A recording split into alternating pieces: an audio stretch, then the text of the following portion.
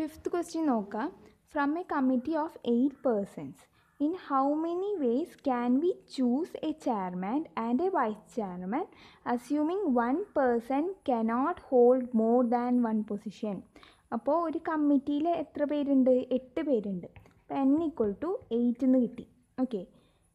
In how many ways we can choose a chairman and vice chairman? അപ്പോൾ ചെയർമാനും choose ചെയ്യണം, vice ചെയർമാനും choose ചെയ്യണം. അപ്പോൾ 6 എന്ന് പറയുന്നത് എന്താണെന്ന് കിട്ടി? 2 പേരല്ലേ? 6 എന്ന് പറയുന്നത് assuming one person can't hold more than one position. അപ്പോൾ റിപ്പീറ്റേഷൻ നോട്ട് അലൗഡ് എന്നാണ് അതിൻ്റെ അർത്ഥം. അപ്പോൾ NPR എന്ന് പറയുന്നത് എന്താണ്?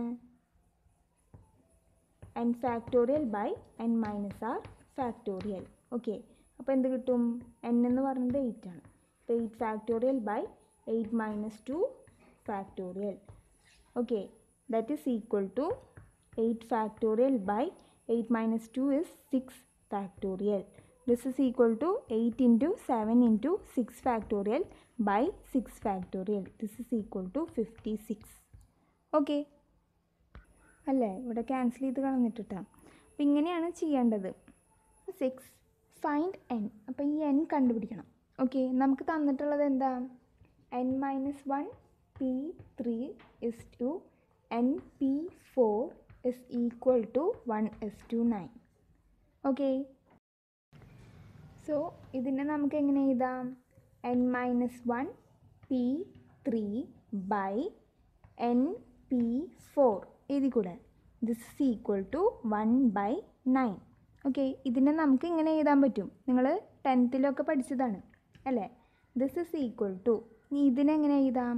നമുക്കറിയാം NPR എന്ന് പറയുന്നത് എന്താണെന്നറിയാം? NPR is equal to n factorial by n minus r factorial ആണല്ലോ. ഇപ്പോൾ ഇവിടെ നോക്കിയേ, ഇവിടെ n എന്ന് പറയുന്നത് എന്താ? n-1 ആണ്.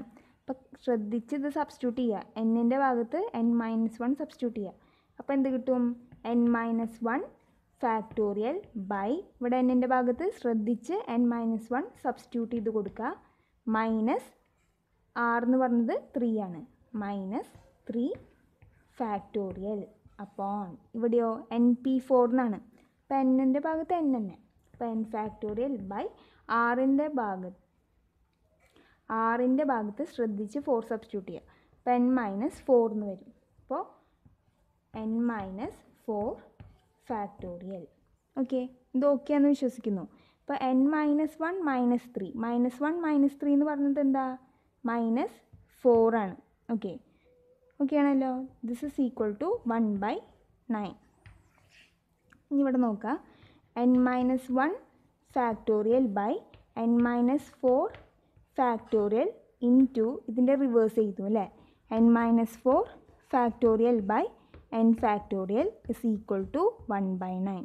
ഇങ്ങനെയല്ലേ നമ്മൾ എഴുതാറുള്ളത്? ഇപ്പോൾ 1/2/2/1 വെച്ചിട്ടുണ്ടെങ്കിൽ നമ്മൾ എങ്ങനെ എഴുതും? 1/2 ഇൻറ്റു ഇതിൻ്റെ റിവേഴ്സ് 1/2 എന്ന് എഴുതും. ഓക്കെ. അപ്പോൾ 1/4 എന്ന് കിട്ടും. അതേപോലെ തന്നെയാണ് നമ്മളിവിടെ ചെയ്തത്. ഓക്കെ.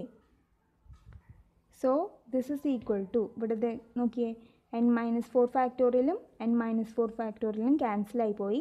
ബാക്കി n-1 factorial by n factorial is equal to 1/9 എന്ന് കിട്ടി. ഇനി n ഫാക്ടോറിയൽ എന്താണ്? n ഫാക്ടോറിയൽ എന്ന് പറയണത് ഇവിടെ എഴുതാം.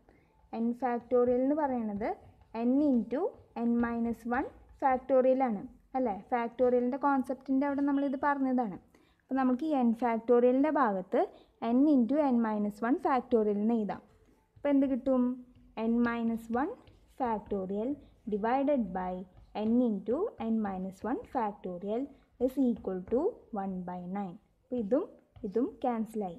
നമുക്ക് കിട്ടിയത് എന്താ? കിട്ടി 1/n ഇസ് ഈക്വൽ ടു 1/9.